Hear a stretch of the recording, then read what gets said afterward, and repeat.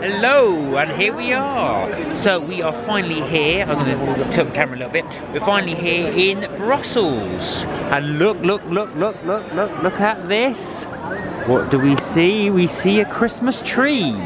So this Christmas tree, look at that. That is huge. And as you can see, the centre of Brussels, Grand Place, looks absolutely fantastic. I'm just going to have a quick look around here. It's amazing when it's lit up.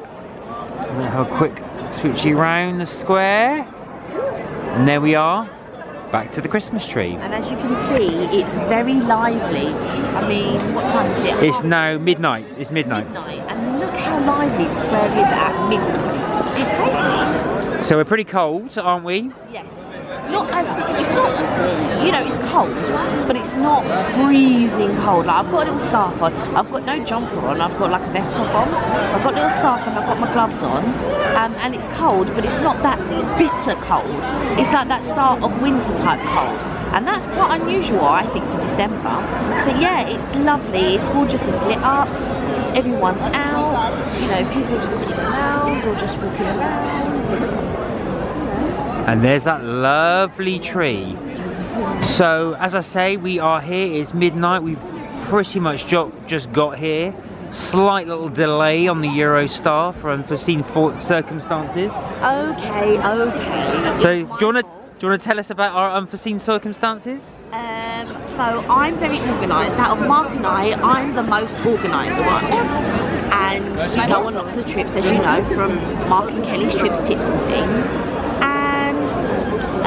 Went to work, and we were due to come here after work. We were booked on the 6 o'clock train to come to Brussels, and left work early, got to the station, and then as we were walking to the departure, I realised I forgot my passport. Somebody forgot their passport, so some poor fool, i.e. me, has to go all the way back home and pick it up and come all the way back. Anyway, that said, we're here now, and look at this. This is absolutely fantastic. So, Grand Place, like I say, it's a very small city. Very small city, Brussels. So you can do the centre around it in pretty much a day, really. But we just want to get a bit closer to the Christmas tree so you can have a look. As you can see, the people are gathering around, getting their photos done. But it's absolutely amazing, and it's really big. Look at that, and you can see that just next to the spire there. And if you look behind you... Looking behind us? Away in a manger! Look at this, I'm just going to zoom in so you can see. So they've got a real nativity scene here. There you go, baby Jesus, donkey, in the stable, in the manger.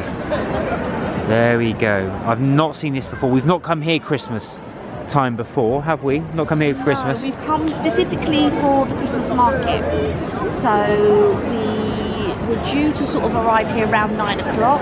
Unfortunately, we got off the train roughly about 20 to 11 because I then had to book us on a later train because, of course, I forgot my passport.